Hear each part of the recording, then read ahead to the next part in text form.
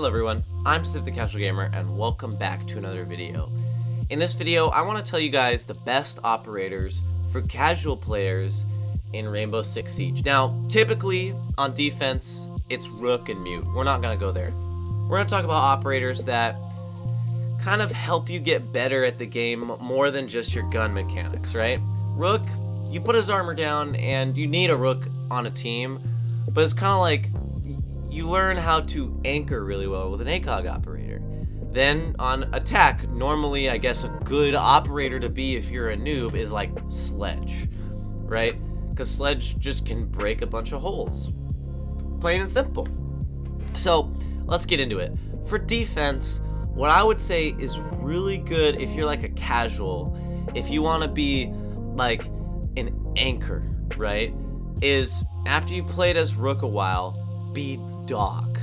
Doc's really good if you can get good at him, because you know, after you kind of get used to looking for your teammates to revive them, Doc adds another element.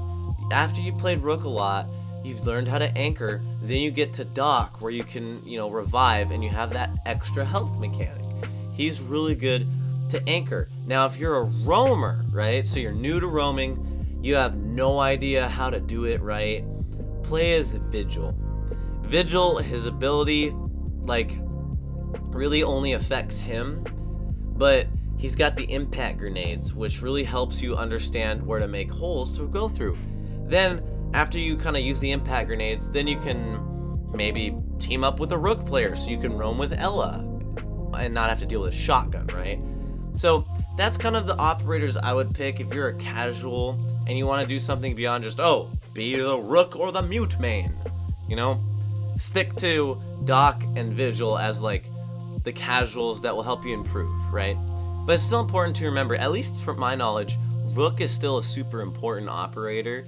Mute, I mean, you can kind of replace Mute with Bandit nowadays, and maybe, I guess, maybe Maestro, but Rook and Mute, they're kind of the basics. Then you get up to Doc, which is really good. And then when after you know the maps, Vigil's a really good one to get started with. So now we're moving on to attackers. Now the normal basic attackers is Sledge and Ash. Those are like the casuals, right? Now, after you've done, you know, you understand, okay, breaching walls, right? The soft breaching, that's what it's called when you breach the wooden walls.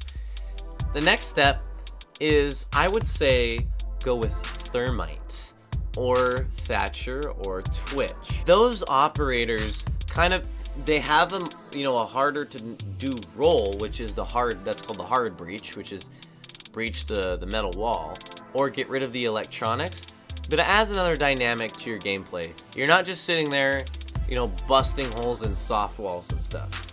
In my opinion, Twitch has a good shotgun, so if you understand soft breaches, you can use your shotgun. Or Thermite, you know, you can start to get with the hard breaches. Hibana's a pretty advanced operator because of her 3 Hibanas.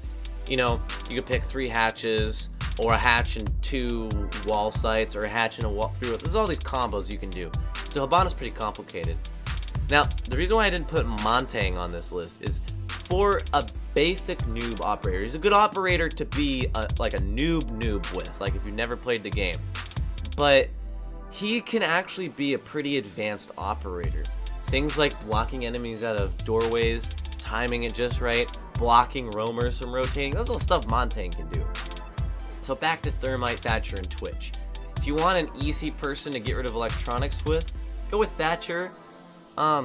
Twitch is a little more advanced. Twitch is advanced because you need to know where a bunch of droning holes are and kind of how to not get spotted with a drone. You might pick that up playing casually, but if you don't, stick with Thatcher and Thermite. And basically, Thatcher and Thermite go to the same place, which is you go to the hard breach, and you either blow up the metal wall, or you disable the electronics for Thermite to then blow up the metal wall.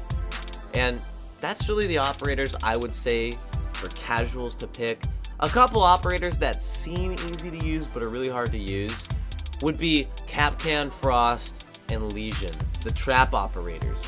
Traps need to be placed very diligently. A lot of people, when they first start playing Frost, put the Frosts in doorways, which logically makes sense, except everyone knows to check the doorways for Frost traps. Capcan, you might put the Capcan's eye level, or there's typical spots to put Capcan mines too, like after you played the game a long time. Lesion, his trap placement requires advanced knowledge to put the traps down correctly. And honestly, I would say Lesion's one of the better operators in the game, but you need to know the maps really, really well to do good with him. On attack, anyone that involves roamer hunting, again, requires advanced knowledge of the map.